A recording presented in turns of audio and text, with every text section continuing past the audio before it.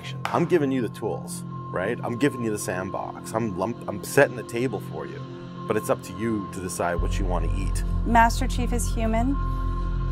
He's not a machine. He's not a set of armor with a big weapon. He's a human with resilience and courage. You know, and I was so looking forward to this moment because for Master Chief, you know, the stoic soldier, the man of few words, all that. But there was this progression, you know, in terms of his emotional side, even through the first 3 games. But this was going to be the great leap. What happens when that soldier starts to discover his humanity? We had to create a situation that was going to knock him out of his comfort zone. The Master Chief has settled into this comfort zone of being the hero. You know, it's interesting. Early on, we talked about the hero's journey, and like, how do you have a hero's journey when he's already a hero? What are the sacrifices that you need to make in order to preserve something as precious as humanity? The journey is the important part. The growth is the important part. And so really, where does he still need to go as a human? That became the key to not just the story of Halo 4, but the entire trilogy. We're really examining what sort of burdens a Guardian carries. In a lot of ways, the story that we're telling with Halo 4 is about putting Chief in circumstances where he's forced to change. He's forced to take stock of himself. In a way, Chief is a Guardian. Cortana is Chief's Guardian. The Forerunners were the Guardians of their own universe, and they might have to make a decision that not everyone is going to agree with and that some people might condemn.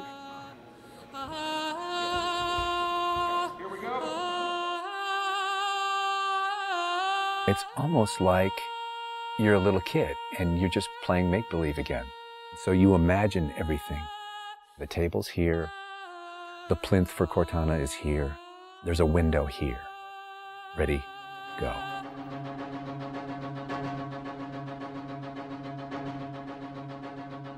How can we immerse the player even more in this world that we've built around them? I'm not doing this for mankind. How can we have Chief have to deal with his own humanity? Everything had to be predicated by what the character needs were and what direction the characters needed to go in. The art direction specifically for Halo 4 isn't about creating an emotional tone for Halo 4, it's about creating an emotional tone for every single moment and experience that the player needs to understand.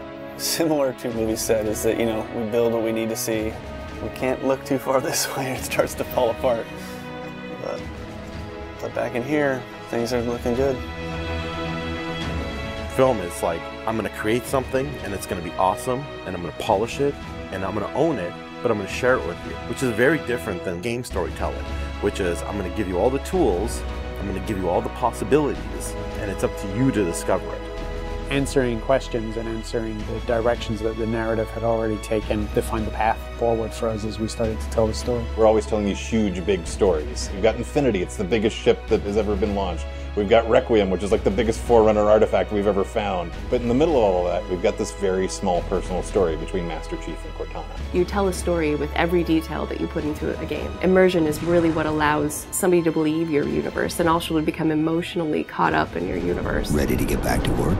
I thought you'd never ask. How do we make sure the sights and the sounds and the things that they're feeling as a player inhabiting that suit really comes through more clearly? And you know, technology has allowed us to do that with much higher fidelity than back in the CE days.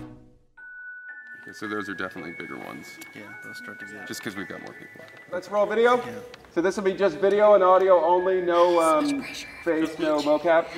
In that case, you won't mind if we return the favor. As we design these things, we put together the best plan. Until it actually touches an actor, it lacks humanity. Having the ability to work with the actors on stage, capturing their face, body, and voice at the same time, really gives us an opportunity to create an immersive experience for the actors. Working at Giant, we could have at least 8 actors in the same volume at the same time. And so the objects that they're acting around and the people that they're acting with, against, through, and toward are there in the scene with them, and it makes a huge difference. We sent out a breakdown for the characters and how we wanted them to feel. We ended up getting, 80 or 90 submissions back through our casting team. Casting for the Master Chief is tough. You need a performer that has a really raw physicality to him, and yet he has to, within the confines of this suit, be able to relate and relay emotion. I like to express myself. I freely do it. I wholly do it. I enjoy it.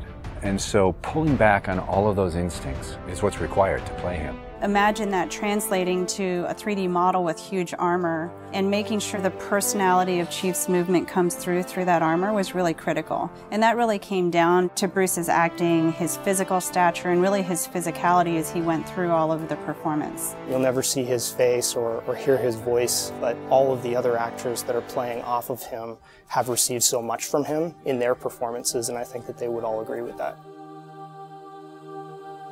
This is the low-res asset of Chief. We were afforded a little bit more budget since he's our hero. From the art process, storytelling is just about engaging the player. You don't have to answer any questions. You don't have to take them through a lot of loops of feeling. The player's engaged. I think you've got the start. So Master Chief's a difficult one because he's a dude in a helmet. There's such a, particularly in science fiction, such a fantastic history of people being completely realized as people without having their face as a tool. For us, it's making him feel like a real person. We have a nude male sculpt, and then from there we sculpt it on physically a tech suit. And on top of this, guys, when we spend time just doing all the details and trying to add some of that functionality, even little bits here and there like Braille, and this just reads 117.